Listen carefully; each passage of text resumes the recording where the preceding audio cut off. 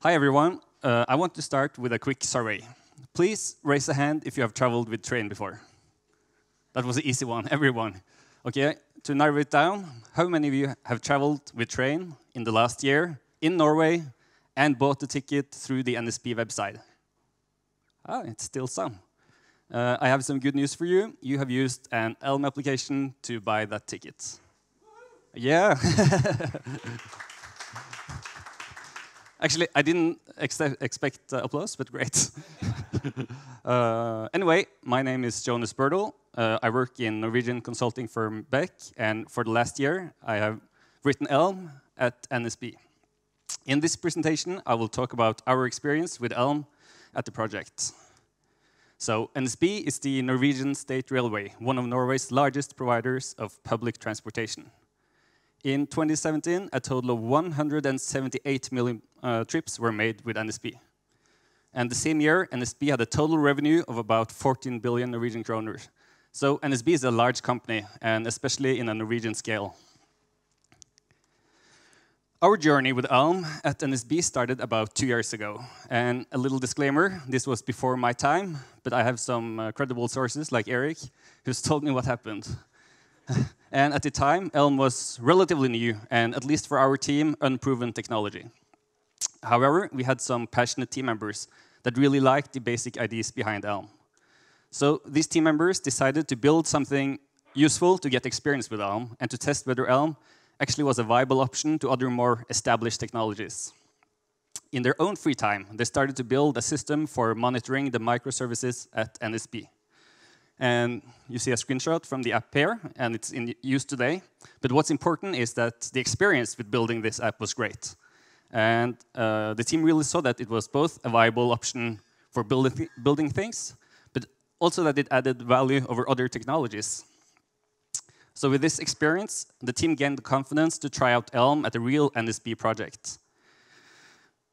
At that time, we needed to build an administration tool for internal use. And this fit very well with selling the use of Elm to stakeholders, as the app was small and not business critical. And again, here is a screenshot from the app. Here we see the ticket of one of our developers and his interactions with it. I guess you can't really read anything, but just for in these GDPR times, this information is just saved for a short while and then deleted, but it's used for debugging. And again, the experience with building this app was good. And importantly, it showed the stakeholders at NSB that Elm was a good option. So it was decided to try out Elm in a consumer-facing application. At the time, NSB had a simple seat picker that had been implemented 3 times. Once in the Android native app, once on the iOS native app, and once on the web. And it was decided to do an experiment and replace all these implementations with a web application, Elm application that would run as a web view on all platforms. And what really made this experiment great was that the task was given to 2 fresh, inexperienced summer interns. And the idea being that if this guy could make an Elm app in 1 summer, anyone could do it. And I know it's a bit braggy to say, but it was a big success. And the app has run on all platforms for 1.5 years with no runtime errors and almost no bugs, almost. It is also the only Elm we have that is used in mobile applications. So yeah, here you see the app on all platforms, and in the middle it's embedded in the old ticket purchase flow on the website.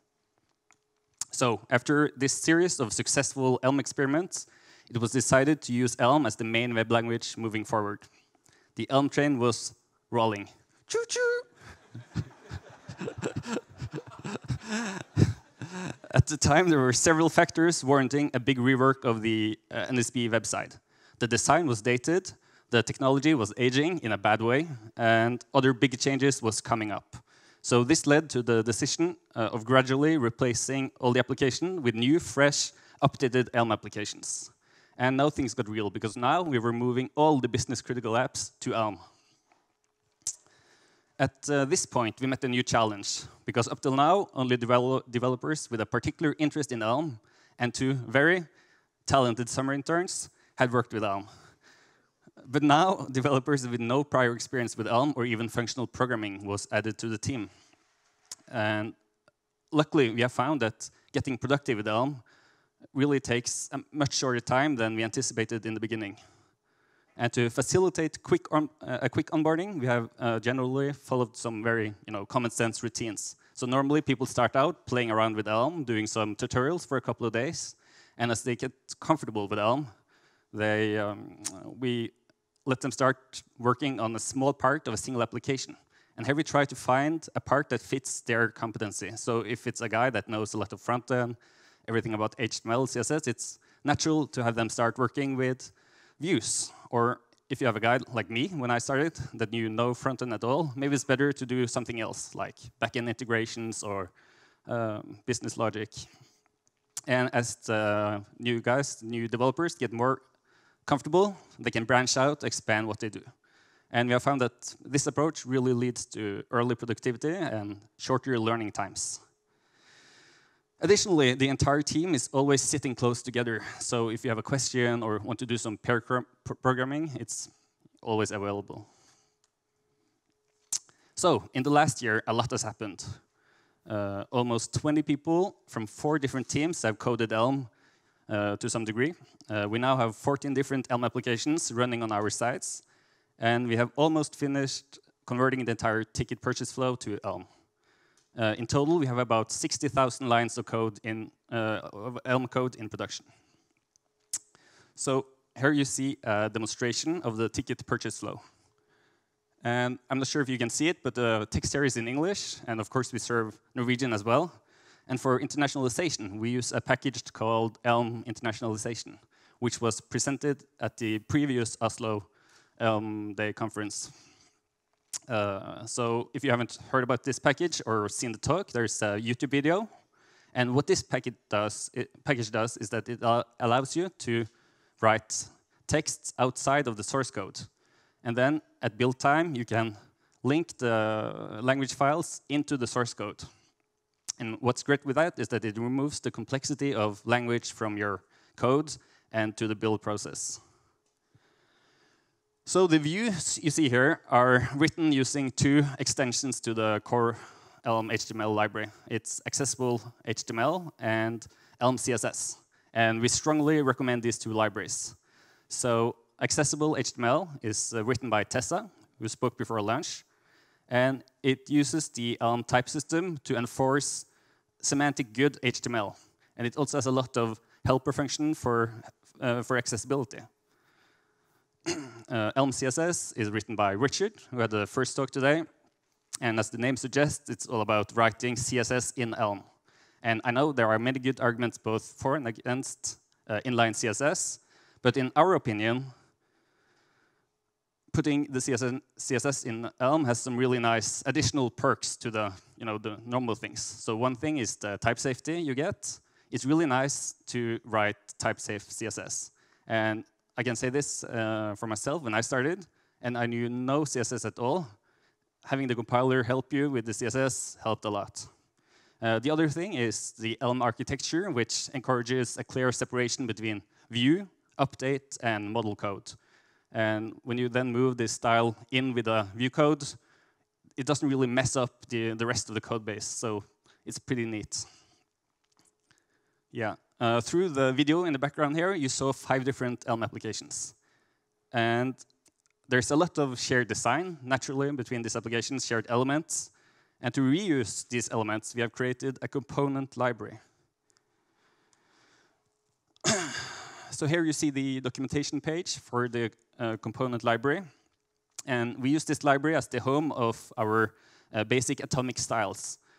So this is really useful when we do inline CSS, as we don't want to have CSS values all over the code. Now we have one place where we get it and can change if we need to refactor. Just dry.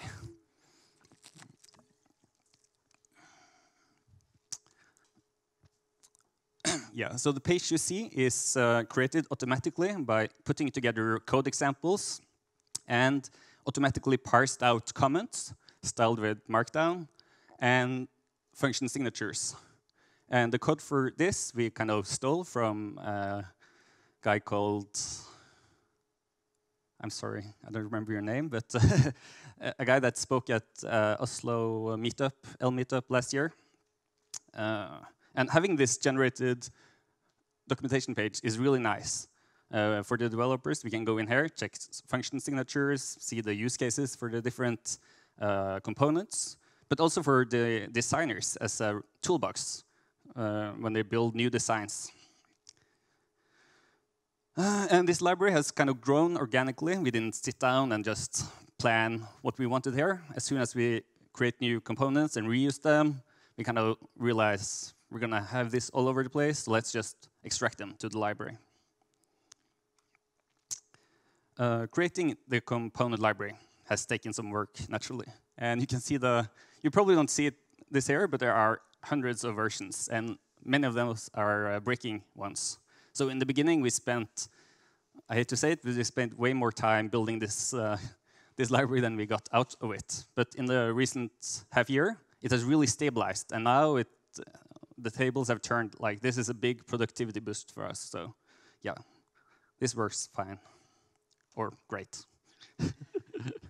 What's also good with it is that it helps us have the same design all over. It ensures a unified look across the pages, and it also helps other teams use Elm, or motivate other teams to use Elm. When they have this awesome library, it's really easy to just try it out, build something new in it.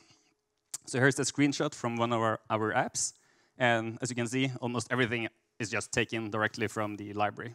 It really speeds up the time to build this. We also have other private libraries, and these are for things like logging, Google Analytics, business logic. And as they are specific to what we do at NSB, we don't really want to publish them. The problem with this is that Elm has no support for private libraries.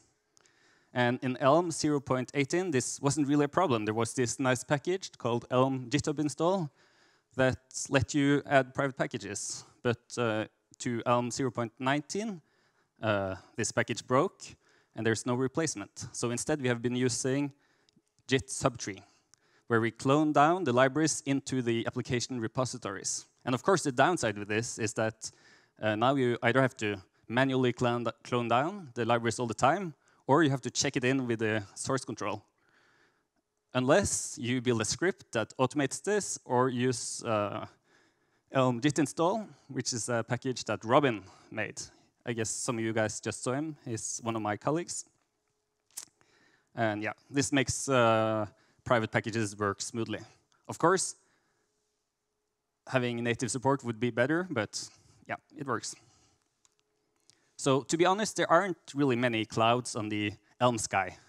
The few pains we have encountered are minor and normally easy to work around. But one thing we have struggled with is animations of elements with dynamic height.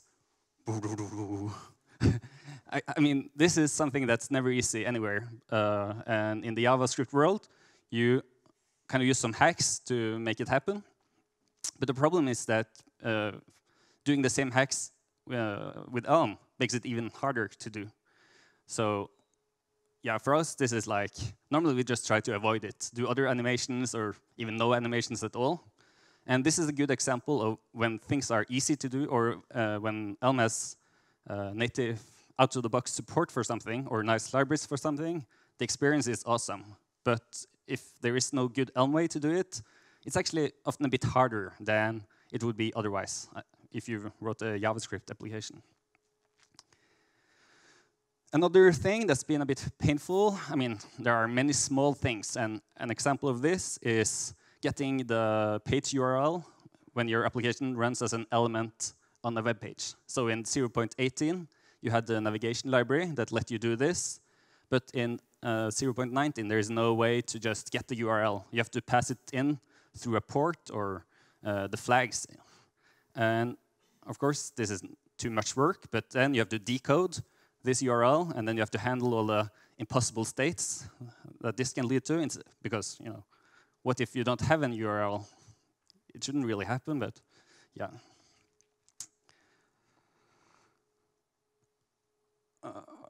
And then I've been talking a bit about problems going to 0.19.